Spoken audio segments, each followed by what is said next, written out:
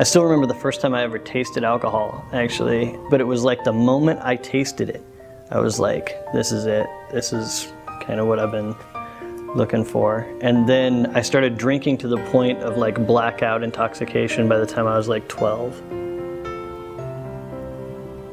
Fast forward about 23 years old, 24 years old, I meet a woman who we just had so much in common. Then we find out that she's pregnant. And I kept saying, okay, I'm gonna stop drinking, I'm gonna stop drinking. And the day he was born, I stopped drinking. And I was just angry, right? I was like, okay, I can give up drinking and have a place to live, or I can live on the streets and continue drinking, and I chose to live on the streets.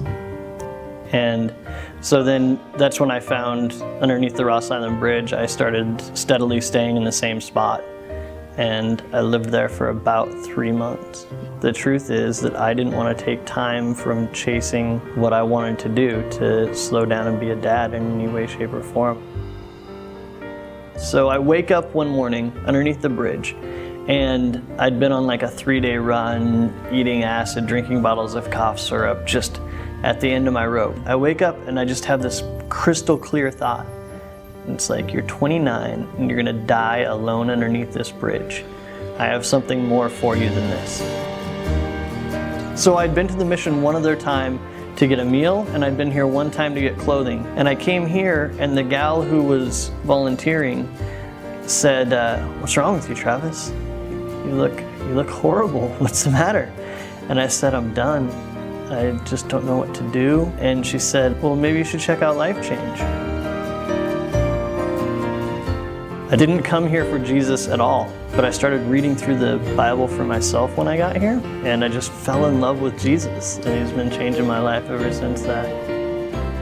When I first came to the mission, very, very early on, my son started visiting me here.